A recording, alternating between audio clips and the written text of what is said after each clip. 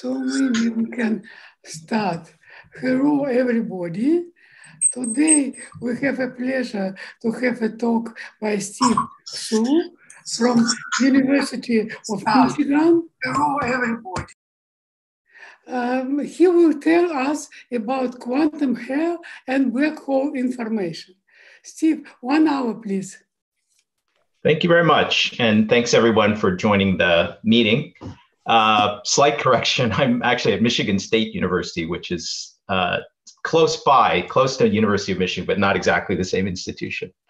Mm-hmm. So let me go to my first slide. Can everybody see that? Mm-hmm. Yes, so let me first give some references relevant to the talk. So the talk is going to cover these two recent papers, which appeared in Physical Review Letters and Physics Letters just in the last couple months. If anyone wants these slides, they're welcome to have them. They can email me or the organizers for copies. In the PDF version of the slides, everything here is a clickable link. The link, the sentence there that says colloquium actually links to an earlier set of lectures that I gave, which are a very pedagogical introduction to this topic. So people may be interested in that, and it even goes through some history of black holes. I want to mention or recommend two different review articles. The older one by Samir Mathur formulates the black hole information paradox in what I think is the conceptually clearest way. And I'll actually make reference to his formulation of the paradox in my presentation. The other review article I'd like to recommend is by Suvrat Raju, who I think spoke in this series not so long ago. I enjoyed his talk.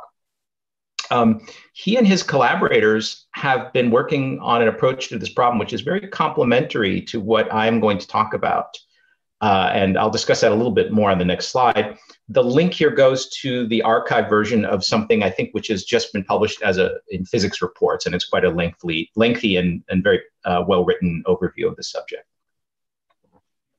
Now, I realize some people on this call are experts in this topic, and so in order to help them, because they may be very impatient with pedagogical introduction to the topic, I just want to say very briefly what the relationship is between the new work that I'm reporting here and earlier work on ADS duality and something I might call information holography.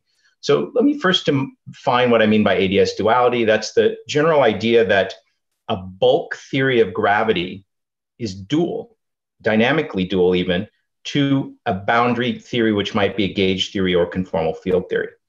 And then the usual inference is that because it's assumed that the gauge theory dynamics on the boundary is unitary, that means that black hole evaporation itself must be unitary, because I can map the black hole evaporation to some ordinary gauge dynamics. What I refer to as information holography, and I'm taking this terminology from Raju, is the idea that it's related to one, but it's distinct from number one. It's the idea that the quantum state of the bulk configurations, like a black hole, can be determined from measurements or from correlation functions at the asymptotic boundary of space-time. So it means that any information that's in the bulk is also recoverable in the boundary, but it's not a detailed mapping of, for example, the dynamics of what's happening in the bulk to what's happening in the boundary. So those are two concepts that have been explored quite a bit in recent years. And in addition, in the category of one could also add specific calculations in which people try to calculate the page entanglement entropy curve using ADS or duality. And the relation to the work I'm going to present is the following. Both 1 and 2 suggest that black holes evaporate in a unitary way. Number 2 implies the existence of quantum hair. So if the information is recoverable asymptotically near the boundary, that means there must be something like the quantity that we define here as quantum hair. Neither 1 or 2 really reveals how the black hole information manages to get from behind the horizon and be encoded in the outgoing Hawking radiation. And that's clear from other review articles that have appeared just recently in which people speculate on sort of gross non-locality or soft non-locality near the horizon. So there's still a kind of question of what is the actual dynamics by which information which is behind the horizon gets into the Hawking radiation. And I'll discuss that at length in this presentation. Okay, so let me begin from the beginning. Hawking first pointed out that there was an information paradox quite a long time ago, 46 years ago, and theorists have since been exploring this question for some time. Now, of course, starting from Newtonian gravity, you can see that there's a possibility for irreversible gravitational collapse. Once you have a theory of general relativity, you can find exact classical solutions which describe black hole spacetimes. And what Hawking did was study the propagation of quantum fields in the background of a black hole spacetime, and that's how he deduced the existence of Hawking radiation and Hawking evaporation.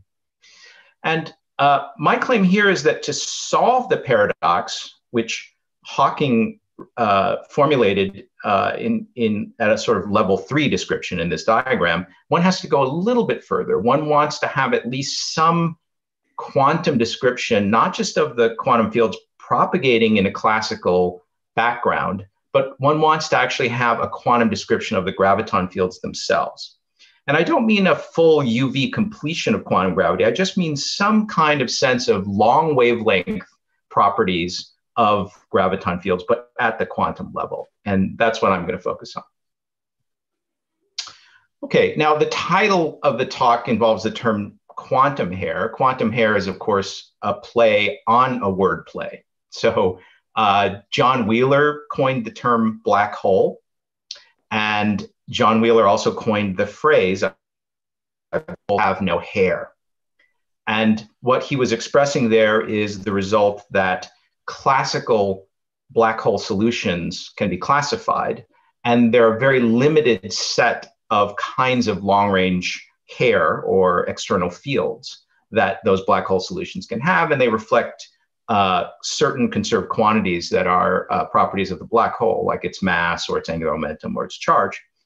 And what we are going to investigate here is the extent to which quantum gravitational effects violate classical no-hair theorems. And so the information that might be encoded in the quantum state describing the external graviton field of a black hole is something we call quantum hair.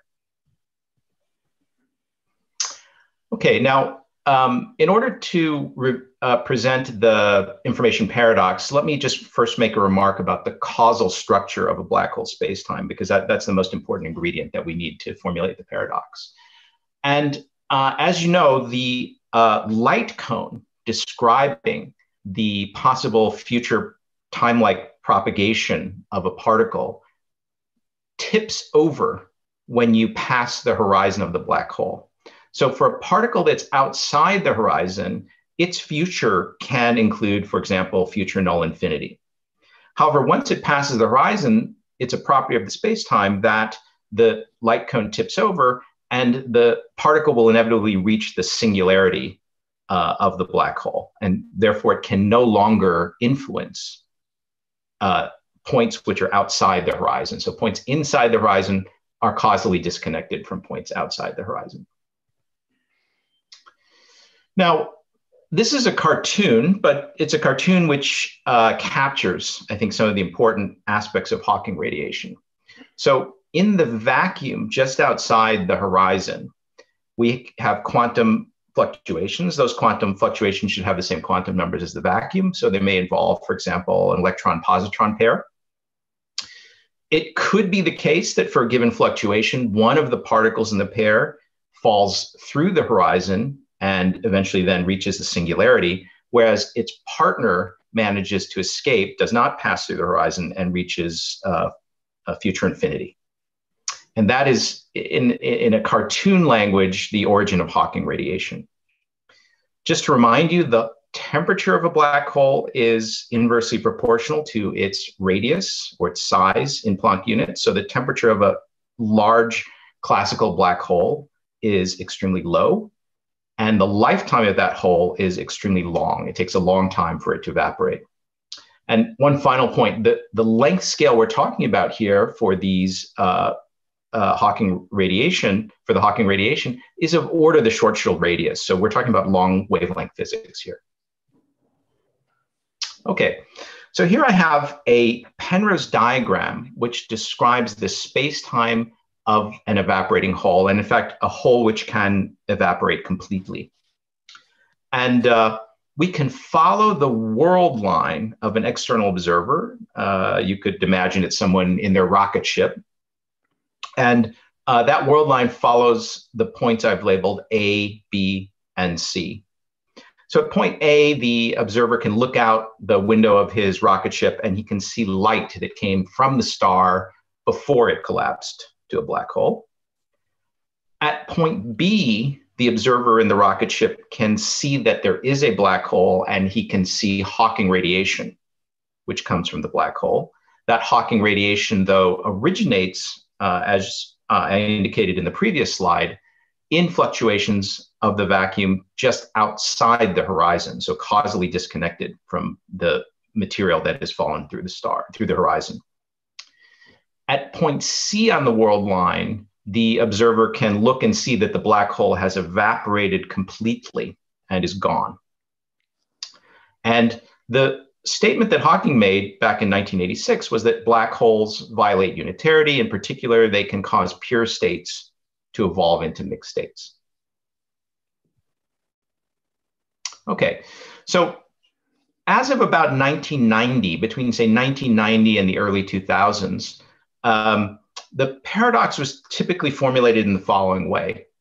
We imagine that the space-time, which contains a black hole, is foliated by a set of space-like slices. Those are those blue curves indicated in the Penrose diagram on the left. And we can look at the latest space-like, the furthest. And you'll notice that space-like slice intersects all of the matter in the star, which has already passed through the horizon. And if you look carefully, you can see that it actually can be made to intersect almost all of the Hawking radiation produced by the black hole as it evaporates. Now, on a given space-like slice, one can choose the coordinates so that all the events on that slice are simultaneous. And then one can apply a theorem from quantum information called the no-cloning theorem. And the no-cloning theorem says that the quantum state of the black hole, the blue material that's fallen into the black hole, cannot be replicated exactly in the Hawking radiation, which intersects the space-like slice at another point. And so that's a way that the paradox was formulated as of around the 90s and early 2000s. As I said, I'm going to spend more time later in the talk discussing a more recent formulation by Samir Mathur. But this gives you some idea of why there's a paradox.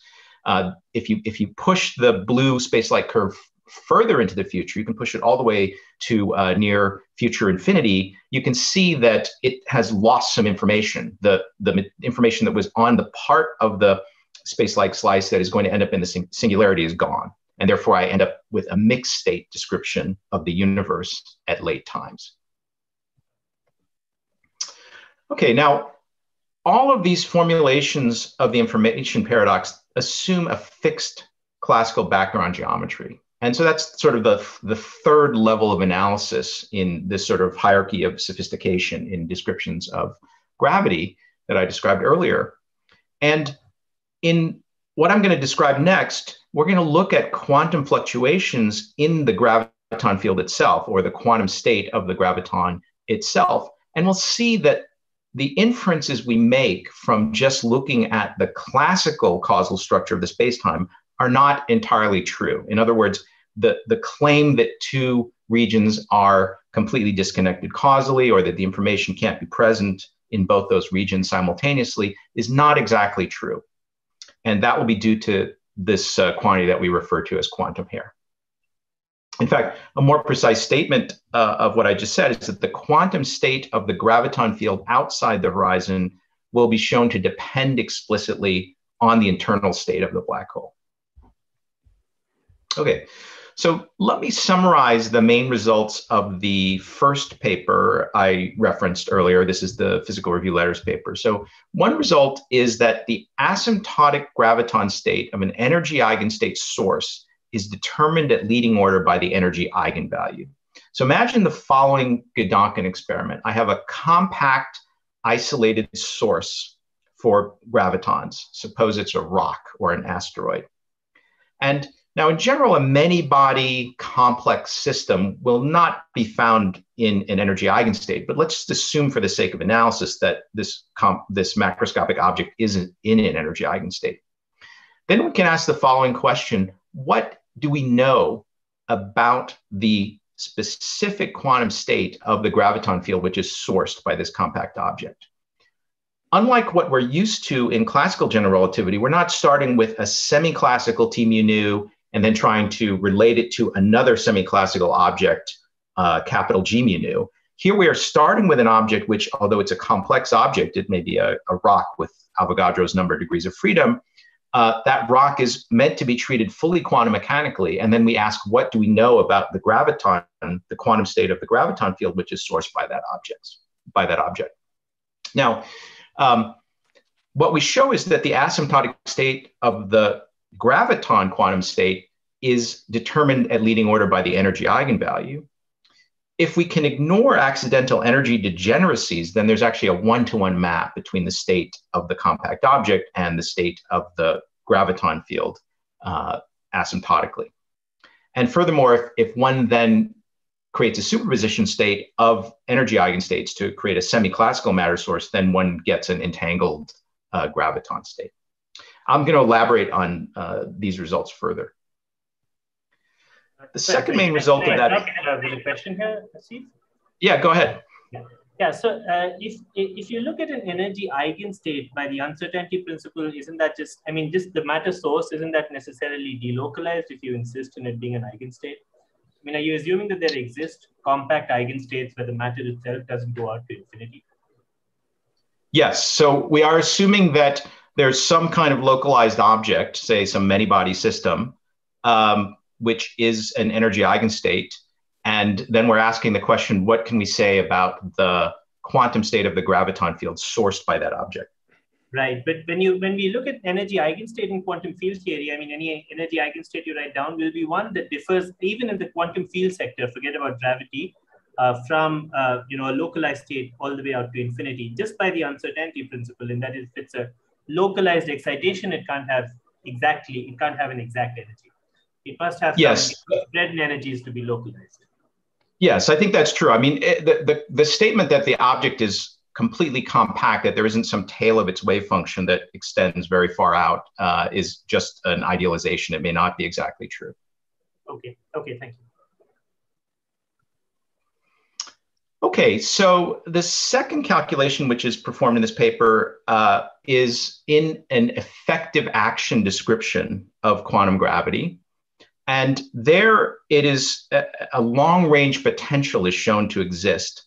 And the coefficients of that potential actually depend on the internal state of the source. So in particular, we do calculations with dust balls, and you can consider two different dust balls which have different profiles of density as a function of radius, but perhaps they have the same total mass. Now, in classical gravity, you would not expect to find that there is a long-range potential, which depends on exactly what profile I choose for the dust ball. But in fact, in this quantum description, which includes one-loop graviton effects, you see that actually the coefficient of r to the -5 does depend on the profile. So this is an explicit example of how the graviton quantum state, where the underlying quantum state is what corresponds to this potential, r to the -5 potential, encodes information about the internal state of the black hole. Okay, so let me elaborate more on the first result. So imagine that you have this compact source, which is an energy eigenstate, and suppose its energy eigenvalue is E. Now, one can actually write down the coherent state, at least the asymptotic description of the coherent state, which corresponds to the graviton state produced by this source. And the easiest way to introduce this is to first think of the corresponding calculation in quantum electrodynamics. So in quantum electrodynamics, which also obeys a Gauss law constraint, which is similar to the Gauss law constraint in gravity, we can write down the vacuum state of the gauge field. So that's the left-hand side vacuum state with the subscript Q, that means it's a vacuum state corresponding to a source with total charge capital Q.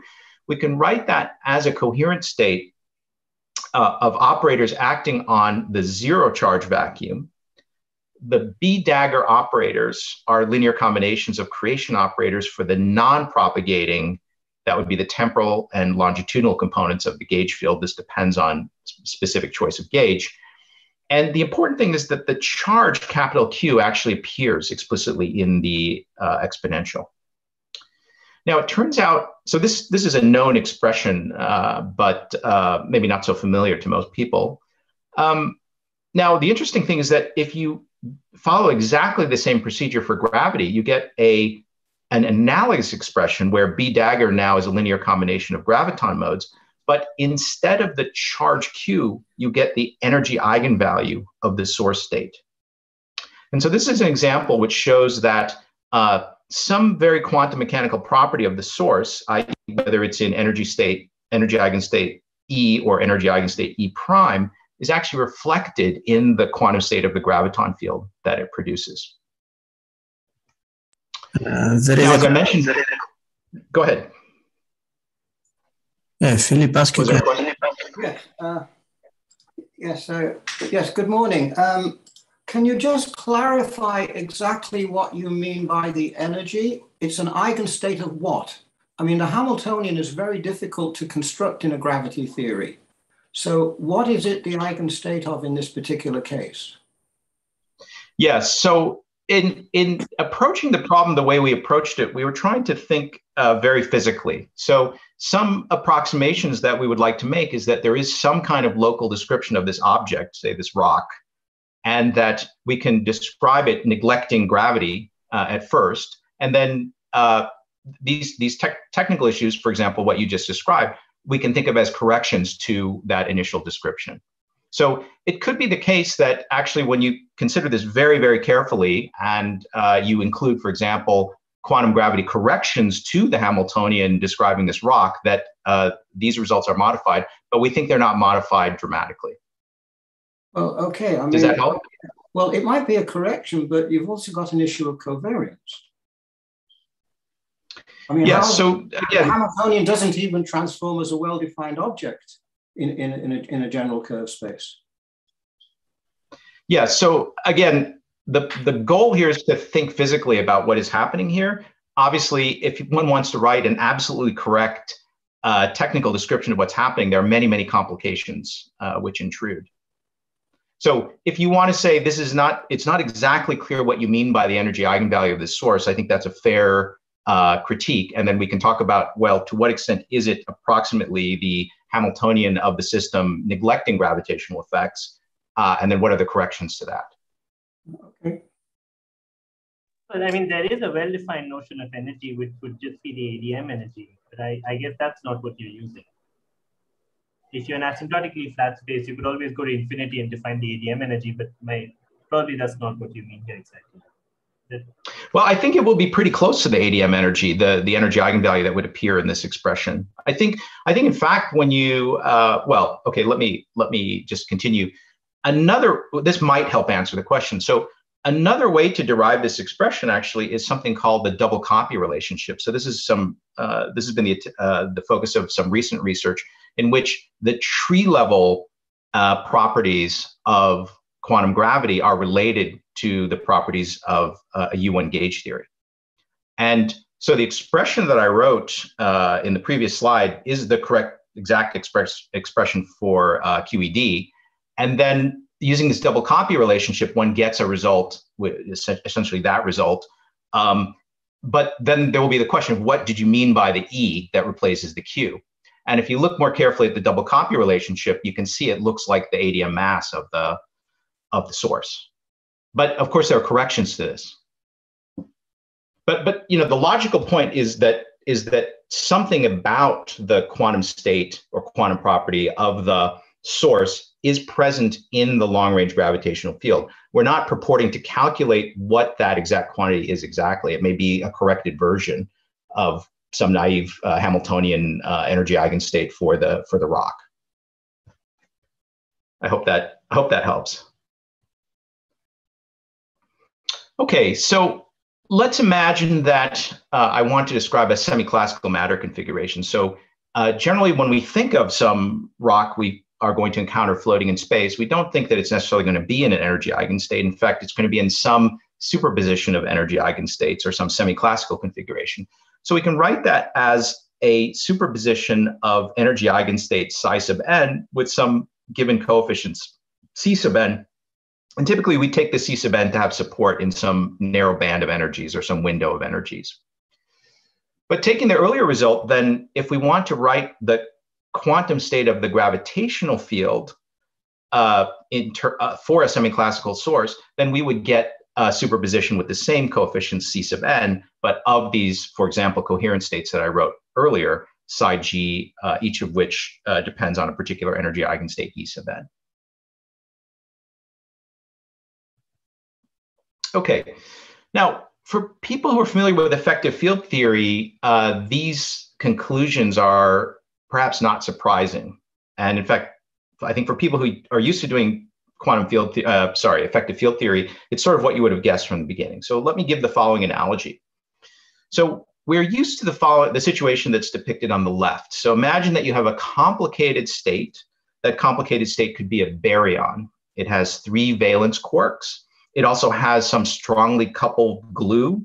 It also has potentially fluctuations of quark-antiquark pairs and electron-positron pairs. It's a very complicated quantum state. But we can ask the following question. If I want to probe that object with a very long wavelength photon, what does that photon couple to? It turns out it couples to the total charge of the object. So the analogous statement here for gravity is, now imagine I have my rock. I have some complicated state, but some complicated many-body system. And I want to ask, how do long wavelength gravitons couple to this many-body system? But I want to do it actually at the quantum level. I don't want to resort to some coarse-grained T mu nu and some coarse-grained G mu nu. I want to actually ask, what can I say, at least at long wavelengths, about the coupling between these two? And the statement that we've made in the previous slides is that to leading order, the coupling is given by the energy eigenvalue of this compact system. And if the compact system is in a semi-classical state, then you end up with a graviton quantum state, which is a superposition of individual states like the coherent state that we presented. Okay, let me move to result 2 from the first paper. This has to do with a specific calculation, and the calculation is done with a specific effective action. This is the one-loop effective action in a curvature in an R mu nu expansion. And this effective action has been known for some time, since I think the 1980s. However, the physical interpretation, how to do actual physical calculations with this effective action, that's something that's been the subject of continued investigation. And there have even been advances just in the last, I would say, 10 years or so in how to do these things. I think in the 90s, John Donahoe at Amherst was active in this, and my collaborator, Xavier Calmet, and his group at Sussex have been active in this in more recent years. Now, what I've written here is a local and a non-local component to the effective action. The coefficients C1, C2, and C3, those are divergent, so those are sensitive to the UV completion of the theory. However, alpha, beta, and gamma are infrared quantities which do not depend on the UV properties of the theory. And in fact, the results that we're going to use are actually dependent on alpha, beta, and gamma, and not on C1, C2, and C3. However, one interesting sanity check on any calculations that you do using this effective action is that the renormalization group dependence on mu vanishes of any physical quantity that you compute using this effective action. So from this effective action, we can derive modified Einstein equations. And then we can, in perturbation theory, calculate how the resulting classical metric, which solves the Einstein equations, depends on, for example, the properties of the source. And as I mentioned already, in the paper, what we look at is dust balls. So that's one of the simplest possible things you can look at. We can fix the total mass of the dust ball but we can allow the internal structure of the dust ball, say its energy density profile as a function of radius, to vary. And then what we show is that there is an r to the minus 5 potential which arises purely from quantum effects. And the coefficient of this r to the minus 5 term actually depends specifically on the density profile. So two different density profiles which have the same mass generate different quantum corrected potentials. And so this is a concrete example of information from a compact object leaking into the quantum state of its external gravitational field. Now, the details of what I just presented are not very important for the next part of the talk. So the only logical component from the earlier presentation, which carries over to what I'm going to say next, is just the idea that some information about the internal state of the black hole can be present in the quantum state of the external gravitational field. And now what I'm going to do is walk through the evaporation of a black hole.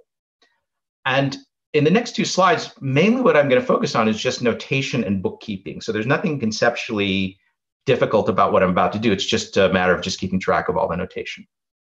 So assume for convenience that you have a black hole, and this black hole evaporates in a very simple way. It emits one quantum at a time, and there are a total of n quanta that are emitted in its evaporation. Now, of course, that's not exactly true. In one case, the black hole may evaporate into n plus 2 quanta or n minus 5 quanta, but just for the sake of making the notation simple, let's assume that there's just exactly n quanta that it evaporates into. Now, the symbol r sub I is meant to stand in for all the possible quantum numbers and information describing the individual quanta. So Ri could stand in for the energy of the emitted quantum, its momentum, its spin, its charge, etc. But I'm just going to use R for compactness. And a final radiation state then, so after the black hole is fully evaporated, you may be left with just a radiation state. That radiation state is specified by this list, R1 through Rn. Now, we can define amplitudes for the emission of a particular quantum, Ri, for in the background of a particular quantum state of the graviton field. And that will depend on some information which is in that external state. And here we let the symbol E, or energy, stand in for that information. So earlier we said we can say some things about the exterior, the quantum state of the exterior metric. One quantity that will influence it is the energy eigenstate, or the energy eigenvalue of the source. But there could be other things as well. For example, the charges and even some distributions of energy momentum of the object. But for shorthand, we're just going to use E here. Now, at leading order, these amplitudes alpha are just the semi-classical Hawking amplitudes for a black hole of mass E to emit a quantum Ri. And at leading order in the semi-classical approximation, of course, all the things which correspond to classical hair, one would expect could influence these amplitudes. But because we're trying to keep track of the full quantum nature of the external metric state, there are more things potentially which could influence, which alpha could depend on. Okay. Now, even from the original calculation of Hawking, it was expected that there were subleading corrections. So even if you took an arbitrarily large semi-classical black hole, there would still be some subleading corrections to his original expressions. These could be of the type S to the minus K or E to the minus S, where S is the entropy of the black hole. And so it's not unexpected that there would be corrections to the semi-classical functions alpha. Now, what is new here is the claim that because of this quantum hair, the corrections can depend on the internal state of the black hole. And we'll track that through and see how that modifies the final state of the radiation that we obtain. It's been shown some time ago that even if I start with the original Hawking description or Hawking state of the radiation, which is maximally mixed. So I start with a maximally mixed density matrix describing the radiation, but I allow myself to have exponentially small corrections. So in that density matrix, I allow myself to have e to the minus s corrections sprinkled throughout the matrix. Even corrections that are that small, because the dimensionality of the Hilbert space is so large, can unitarize it. So even though I start with a density matrix, which is 1 over n on the diagonals, and then I include a sprinkling of e to the minus s corrections, one can show that for the correct choice of those e to the minus s corrections, it could be possible that the corrected density matrix satisfies the property trace rho squared equals 1. So even very, very small corrections to these alphas are enough in principle to unitarize the evaporation. Okay, so now let me go step by step through the evaporation of the black hole. And again, we're mainly just defining notation here. So I have some initial state psi I, which is describing the universe outside the black hole. And I write it as a superposition. These C sub n's are the same C sub n's that specify the original state of the black hole. So it was originally those C sub n's were, if I were describing the source, were the C sub n's which were coefficients of the energy eigenfunctions for the source object. But they appear here in describing the external state, where the external state G of En is the quantum state of the graviton field corresponding to a source in energy eigenstate E sub n. And so I sum over C sub n times that ket. And in the first line, then I look at the emission of the very first Hawking quantum, which is R1. I sum over all the possibilities for R1, and I weight them by this amplitude. And the amplitude depends obviously on R1, but also depends on E sub n. And that's the impact of the quantum hairs, that the E sub n can appear here in the alpha. And then as a final state, after the Hawking quantum has been emitted, I indicate that that Hawking quantum is present by putting the R1 in the ket on the far right. And this indicates G of En minus delta 1, that the energy eigenstates have all been shifted down by delta 1, where delta 1 was the energy of the quantum that's emitted. So I have a different quantum state for the external graviton field, and I now have a Hawking quantum present in the state. Okay, so we can continue this way, where now I emit the second quantum. So now I'm going to emit quantum R2. I'm going to sum over all possible states, R2. And now, in addition to the original complex amplitude alpha, I have a second complex amplitude alpha. But the argument of that second complex amplitude alpha is E downshifted by delta 1, because it had previously emitted quantum 1. And that alpha also can depend on the state of the quantum R2. So I get a product of these two alphas. And I can continue this way until I've emitted all the quanta that I need to make the black hole vanish. So the final state here has R1, R2, all the way to Rn. It has a product of alphas. Each of these alphas depends on the state that the previous quantum left the black hole in, and the state of that ith quantum.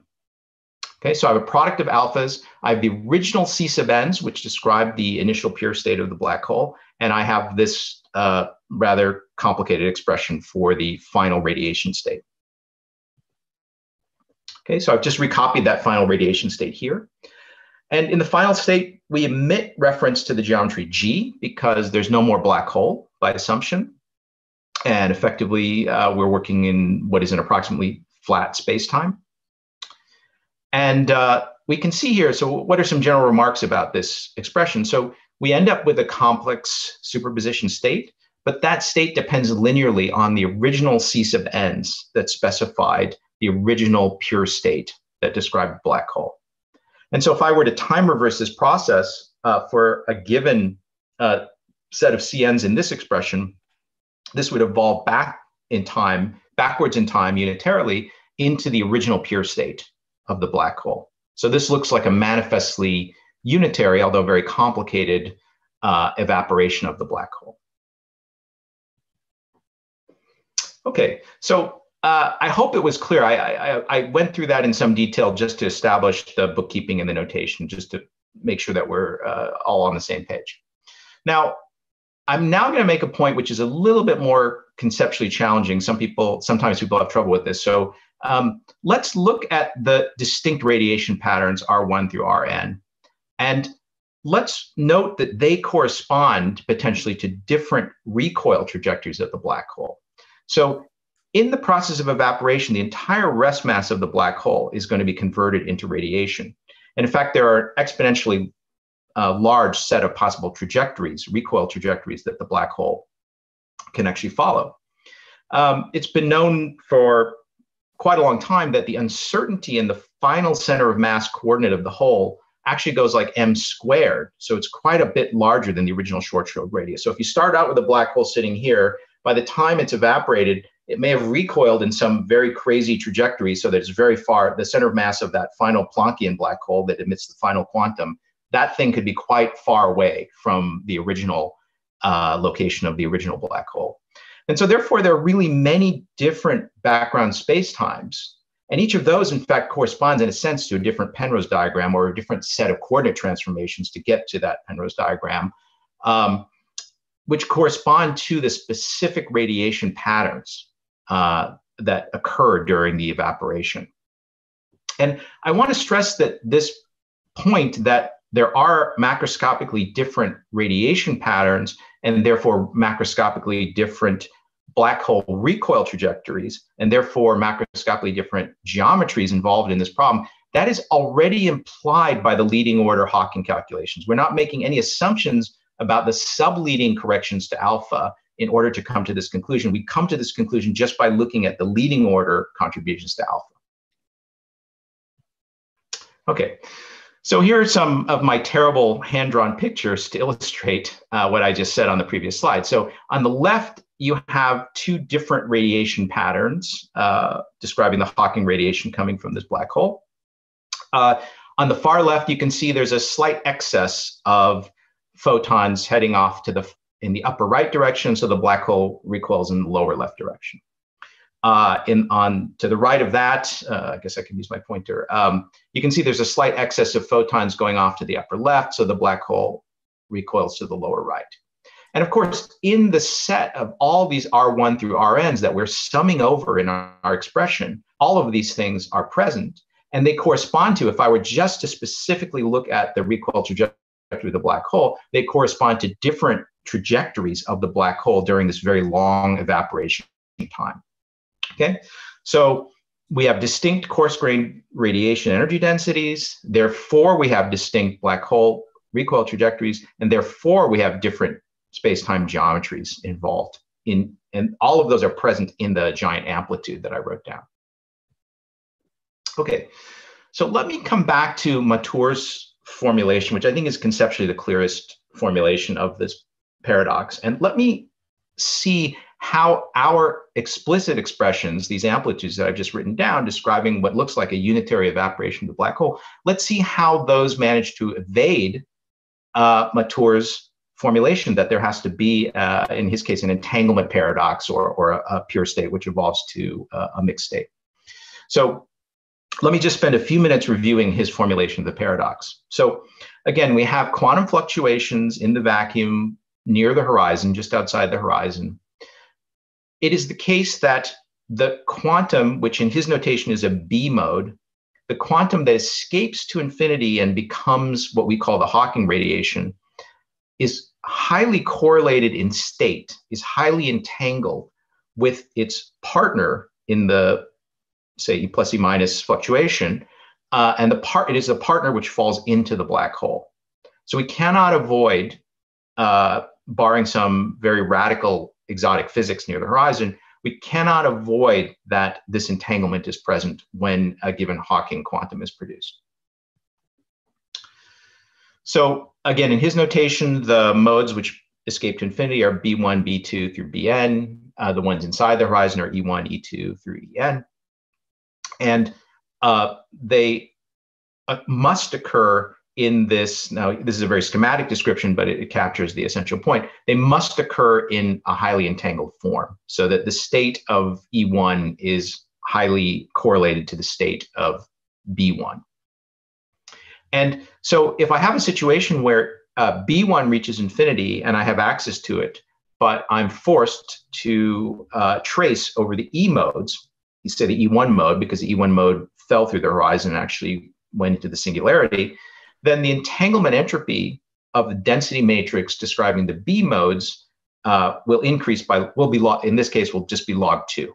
But for each additional quantum that's emitted, that will increase by about log 2.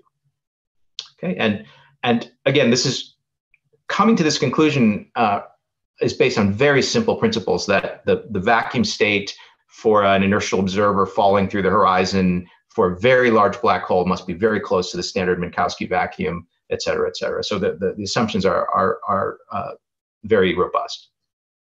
Now, if I repeat this analysis n times, what it says is that each time I admit a Hawking quantum, there is some highly correlated mode, the E sub k mode, which falls through the horizon and ends up behind the black hole. I ultimately lose track of all the E modes. I have left only a description of the B modes. That is necessarily a density matrix. And that density matrix has a very high entanglement entropy. And this is the entanglement paradox that Matour formulates. So importantly, the claim is that if I only allow small corrections to Hawking evaporation, I cannot change the qualitative result that at the end of the day, I have a highly mixed state with entanglement entropy, which is roughly n times log 2. It might be n times log 2 where there's some epsilon correction for each emitted quantum due to some effects that I haven't discussed. Maybe the tidal forces modify the vacuum state just slightly at the horizon, et cetera. But as long as these epsilons are small, Matour's conclusion is that one cannot avoid a highly mixed final state describing the B modes, and therefore an initial pure state describing the black hole must have evolved into a mixed state due to the Hawking evaporation. And I think this is the conceptually cleanest formulation of the paradox, and it relies on very, very few and very robust assumptions. Okay, so now how is this analysis different from what I described when I wrote those amplitudes which depend on this function's alpha? Well, as I belabored a little bit, there are many different possible radiation patterns. So in Matour's language, one could consider two different patterns, B1 through Bn, and another B1 prime through Bn prime. And those could correspond to different semi-classical geometries. They could correspond to different nice slices. And for example, his E modes are defined, the E modes that you lose track of are defined as excitations with respect to the vacuum state in the region of the horizon. So that's determined by a particular center of mass position of the black hole. And one might actually be talking about different entirely different excitations, different E modes, if one assumes pattern B1 through Bn instead of B1 prime through Bn prime. So it's pretty clear if you think it through that his description is actually with reference to a particular background geometry and particular nice slices which are made on that geometry. Okay. Now, the B modes that he works with are just the R modes that we work with in the earlier slide. So those are the modes that make it to infinity and that are identified as Hawking radiation.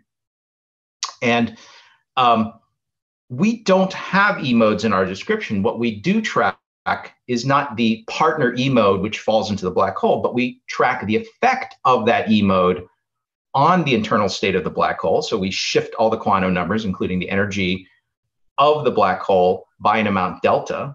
In his description, that would be accomplished by this negative energy mode E falling through the horizon, entering the black hole. In our case, it's just accounted for by the fact that we conserve energy when we emit one of our R modes. And so we shift E goes to E minus delta. But then in the subsequent emission of the next quantum, the exterior metric state, G of E minus delta, is actually modified by that process. And that is due to the quantum pair. So again, we use energy here, but we have to track all the quantum numbers, not just the energy, the spin, the charge, and everything else that's carried by the E mode. So if you look in our amplitudes, our expressions for the analog of his entangled state, that entanglement is described in this expression at the bottom of the slide, in which instead of writing out the E mode as a separate degree of freedom, we write the effect of the E mode having fallen into the black hole, having modified the state of the black hole, and then that modification of state being reflected in the graviton state, and the next quantum is emitted in the background of that graviton state. So to summarize it, here I've just recopied the evaporation expressions that I showed earlier. If you look inside this very complicated sum over all possible Hawking quanta, R1 through Rn, you will see that conditioned on a particular pattern of a particular, say, energy momentum pattern of the R1 through Rns, you will see copies of the individual mature states. So you will see highly entangled expressions, highly entangled objects in which the R mode is entangled with some aspect of the black hole. In his case, it's the E mode that fell in. In our case, it's the internal state of the black hole, which is then reflected in the quantum state of the exterior field. But you will see copies of everything that he does in our expressions, but you'll see multiple copies of each of his expressions, and then you will see entanglements between those expressions. So the factorized property that he assumes, it is true if you restrict to one given space-time geometry, but there are entanglements across those different space-time geometries which arise in this expression. Okay, so if that was unclear, I'm happy to go over it again at the end because I think that's the most difficult part of the results to understand. I'm going to try to explain this in a slightly different way. I'm going to use something called the property of concentration of measure. This may be familiar to people who follow quantum information theory. In the last 10 or 15 years, it's been realized that this geometric property of concentration of measure can be used to derive all the familiar results in quantum statistical mechanics. So imagine that we're looking at a very large Hilbert space, which I call Y. And in this case, we can think of Y as the Hilbert space of all the possible radiation states, R1 through Rn. The dimensionality of that Hilbert space is e to the entropy of the black hole. So it's an extremely large Hilbert space. But now let's imagine that we're restricting our attention to some small subset of the final state Hilbert space. So let's look only at the subset of the Hilbert space where there is a particular energy momentum pattern in the R1 through Rn, or equivalently one particular coarse-grained recoil trajectory of the black hole. So there's this particular geometry that we're interested in that is a subset of all the possible different geometries that could have resulted from the full evaporation. Let's call that subset X. So concentration of measure, as expressed in something called Levy's lemma, implies that if I take a pure state in the large Hilbert space Y, but I restrict my attention to the subset X so that I compute a density matrix tracing over the complement of X in Y, that density matrix rho of X will be extremely close to maximally mixed. In other words, it'll be very close to thermal, like the radiation that you find in Hawking's original calculation. Now, this is a slightly abstract way to present what we've been discussing, but effectively what it says is that if you restrict attention to one particular geometry and you study Hawking radiation on that subgeometry, you will find that the evaporation looks maximally mixed, even though the full description of it in the full Hilbert space is a pure final state. And that's a consequence of Levy's lemma. Okay. Now, what is lost when I trace over everything, I trace over the complement of X in Y? What is lost is the entanglements between different X and X prime. So equivalently between different patterns of macroscopically different patterns of Hawking radiation or macroscopically different black hole recoil trajectories. So if we ignore those, then of course we come to Matour's conclusion that a pure state has evolved into a maximally mixed state. However, if you keep track of those entanglements, which are in this final state expression that I gave earlier, then you'll see that nothing like this has happened. In the larger Hilbert space Y, a pure state has evolved into a pure state, and one only concludes that there's a mixed state because one intentionally forgets or unintentionally forgets about the correlations between different X and X prime. Okay, so let me stop here, and I'm happy to take questions. Let me just give a little bit of a summary here. So the first point I want to make is that classical no-hair theorems do not extend to the quantum realm. So if you ask, in fact, it's almost the opposite situation where instead of a limited amount of information being encoded in classical long-range fields outside the black hole, you have kind of the opposite. It looks like effectively all the information describing the quantum state of the black hole source is encoded in the quantum state of the graviton field, the external graviton field.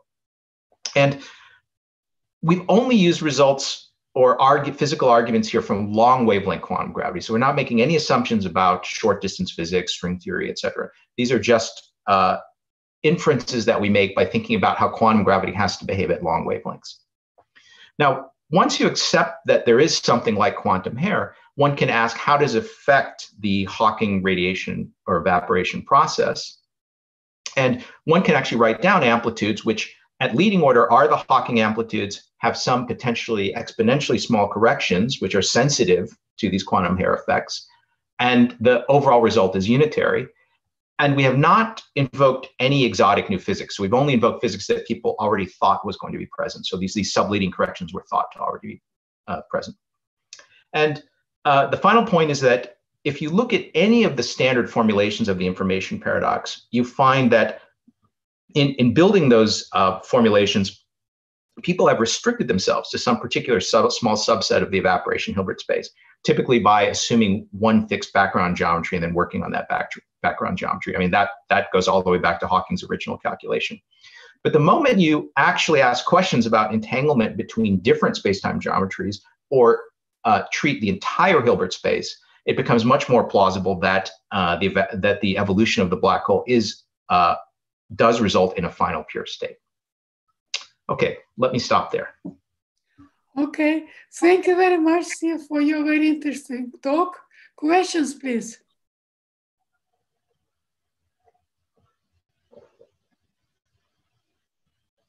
Okay.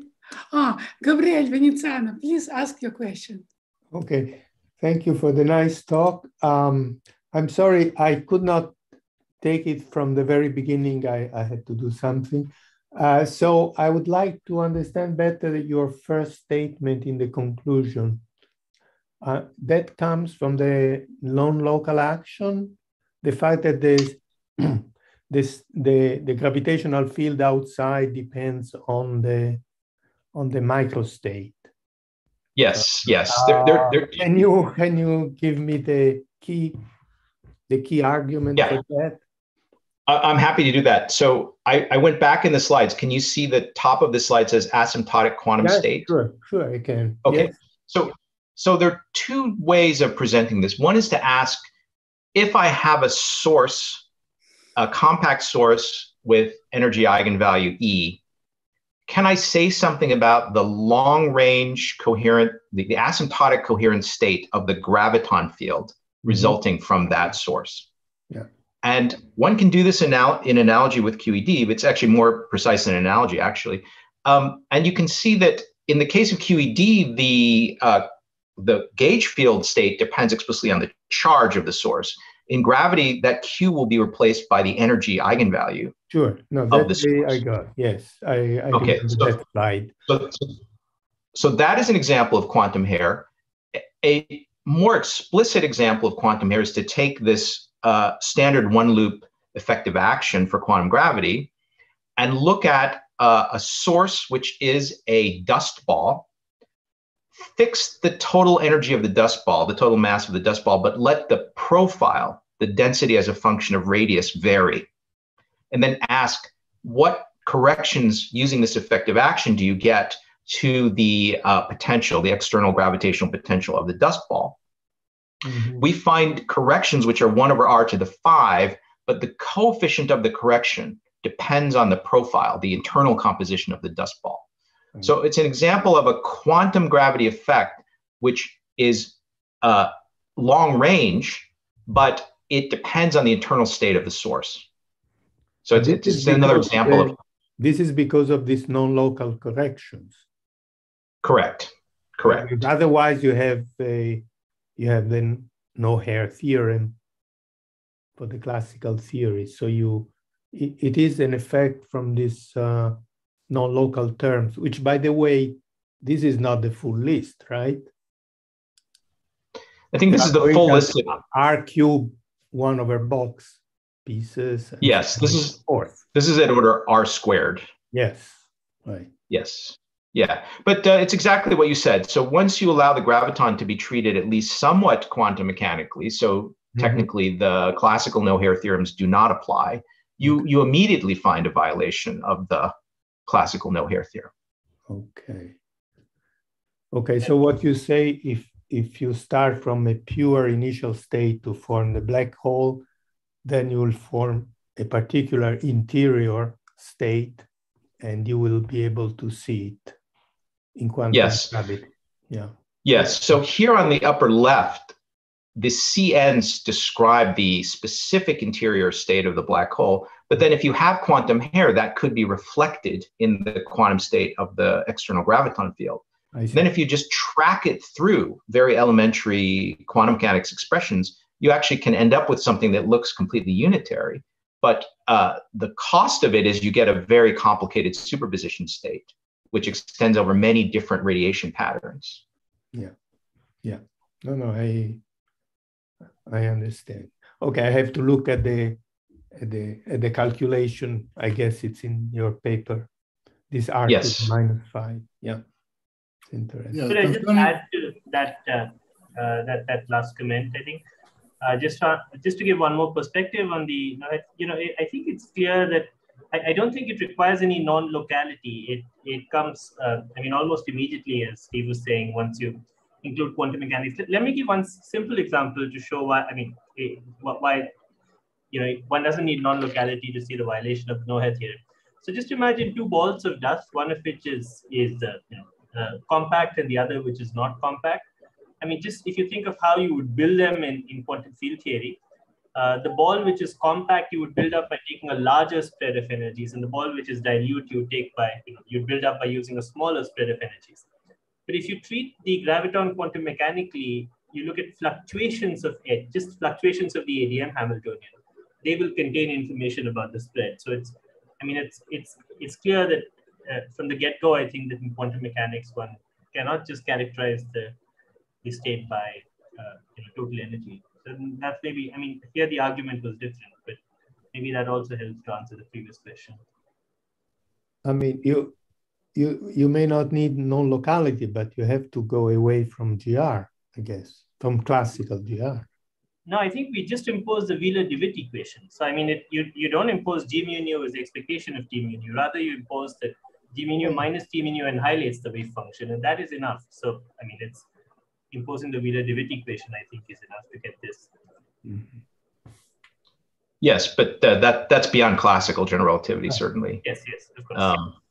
I think, again, I want to emphasize the complementary approaches. So the information holography results that Raju's group obtains are very, very nice. And we just took a much more pedestrian point of view. We just asked, well, what do I actually know about the relationship between the quantum state of a rock and the quantum state of the graviton field that it produces? And I just realized I had never seen that really worked out in any detail because we always typically assume that we have a semi-classical T mu nu and we have a semi-classical G mu nu. So I wanted to just dig a little bit deeper into that. But I think once you dig, you see there must be something like quantum hair. Concerning, Okay, please. Concerning your R-5 calculation, what exactly was the source? Did it form the black hole? Did it go to singularity, your dust ball? No. So in the paper, the PRL, we only look at dust balls. So we don't look at them collapsing all the way to form black holes. We have some additional work, which we haven't published yet, but we're preparing, where we follow the collapse of the dust ball further in a time-dependent way. But the statement that's made in the PRL is just that if you have a dust ball, you still violate the kind of no-hair idea that it's just the mass of the dust ball that determines the field. You get these quantum corrections, which give you a composition-dependent coefficient. Well, doesn't quite concern the black hole physics, right? That's correct. That's correct. What we want to see is that you have something behind the horizon in the black hole interior, and it influences whatever geometry or anything outside the horizon. That's what you want, right? That's correct. So we don't follow it far enough to see, for example, the singularity in the dust ball. But you may see it in a subsequent paper that we're preparing. Okay. Okay. There are more questions. Okay. Igor Varovich, please ask your question. Yes. Can you show, please, an example of a metric which describes quantum hairs? Is it clear? Okay, so modulo the comment that was just made that these r to the -5 corrections, we haven't proved that they persist after the dust ball becomes a black hole. Maybe they go away or something. But an example of a metric is the metric which in the paper solves these corrected Einstein equations. So these corrected Einstein equations have this extra 1 over r to the 5th. In addition to the Schwarzschild terms, has a 1 over r to the 5th correction. And so you could think of that as a kind of explicit quantum hair in the metric. So it violates the energy condition. I'm not sure what you mean by that. Positivity of energy. I'm sorry? Igor would like to ask, do you assume some extra condition on the matter, something like positive energy condition or something like that?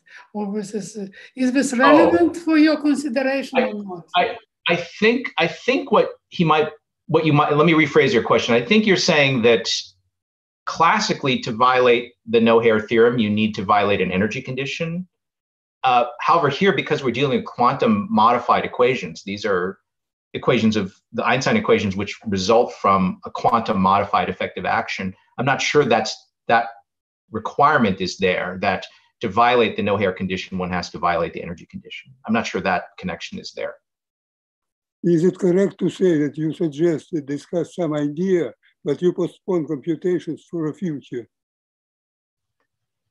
No, I would say, I mean, the corrections with this specific effective action that are shown here are actually performed, and they produce this r to the -5th correction.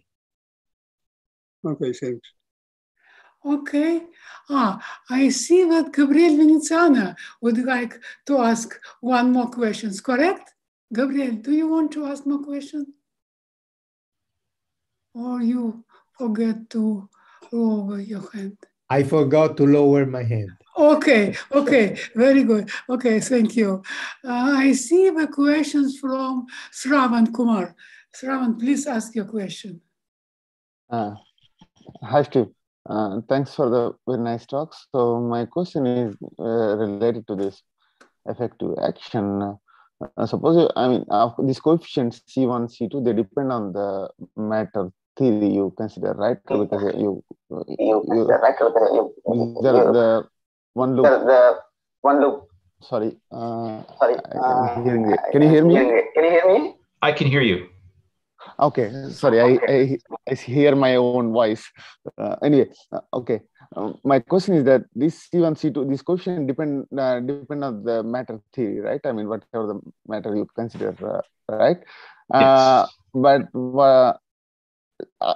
all these coefficients can be exactly determined. As far as I know, that coefficient of R square is always free, and you can always free to choose any kind of value for C1. It is not fixed. Well, I mean, in a sense, you're right, because this theory is not normalizable. So it's not clear physically what you mean by this theory, right, until you put some additional conditions on it, or you give me the UV completion of the theory. So, however, I should point out that the main result, which is the r to minus fifth potential correction, that arises from alpha, beta, gamma, not from the C1, C2, C3. Okay. Then what about C1, C2, C3? I mean, do you assume them to be small? Are they irrelevant in your consideration? They don't affect the result because the result is a long distance effect. Now, you could just say, like, we can agree maybe we have some low energy effective theory of gravity where C1, C2, and C3 have their sort of natural size from effective field theory thinking, and then that would not affect our result, for example. Okay, and if you assume them to be small, yes. Well, I'm wondering because in stellar gravity there are some new solutions which are the new spherically symmetric solutions which are away from the Schwarzschild, and totally different solutions exist in stellar gravity. So I see. Yeah, we only confusion. We only perturb. We start with the standard Einstein equations, and we take the standard solution, and we just perturb it. So we maybe, for a particular choice of these coefficients, maybe we're missing some completely different classical solution or something. But that's not something we set out to look for. Okay. Thank you. Okay. More questions, please? I don't see more questions. Okay, maybe I will ask myself a question. Still, could you please make some comments about possible relation, if it exists, between your proposal or mature proposal and iron proposal? Yes. Well, okay. I think. So first of all, I'm not an expert at all on these recent island calculations. I actually think Raju, who's on this meeting, he has some very definite opinions about the relevance of those calculations to the information paradox. I would just say, from my perspective, I'm not sure because I haven't carefully studied what those people have done. Mm-hmm. I see. Maybe somebody would like to make some comments about this. Could I make a comment? Actually, I also wanted to make a comment on Rubikov's question earlier about the collapsing ball of dust. One of the things that when you look at why information is outside, it comes from looking at the structure of constraints on a Cauchy slice. So in this, the horizon doesn't really matter, because you're looking at a Cauchy slice, and the horizon is a teleological concept. So of course, it's important when you look at the boundary of null infinity. But here, what one is trying to say is that when one solves the constraints on a Cauchy slice, the data at infinity or data out is affected by the structure of the dust. So it doesn't really matter whether there is or there isn't a horizon later. I mean, for this kind of an argument, that's one comment I have to make.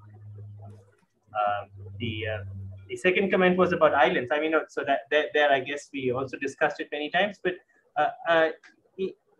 I think the islands are very nice, but they involve, I think, slightly non-standard models of gravity, that they consider models of EDS gravity coupled to a non-gravitational bath. So these are models where gravity is non-standard because it switches off at some point. There's a non-gravitational bath. And the second feature of these models is that in the place where gravity is dynamical, the graviton has a mass, and therefore the Gauss law doesn't hold. And the Gauss law is very important in all of these ideas, but in the island proposal, one doesn't have the Gauss law because it goes away as a result of the back reaction of the non-gravitational bath. So those are different models, I think. I mean, they're nice calculations, but I think they're slightly different models. Okay, thank you for your comments. More questions, please?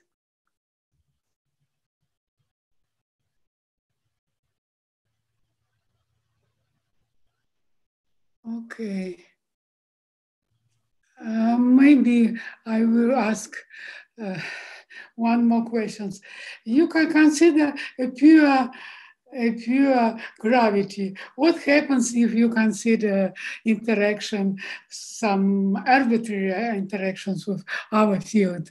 If you consider special, for example, extreme black hole, if there are some special feature related with some particular dynamics of this kind of field, what do you think? I don't have anything very insightful to say about that. We've actually taken the kind of opposite view of trying to just reason in the most primitive, robust way, not thinking about special cases like an extremal black hole. So I would need to think a little bit about that. Okay. Okay, thank you. More questions, Thank please? you. If no more questions, let us thank the speaker again. It was very interesting and very clear presentation. Thank you very much. And don't forget to send your transparencies to Alexei Koshelyev. We put on the website. Thank you very much.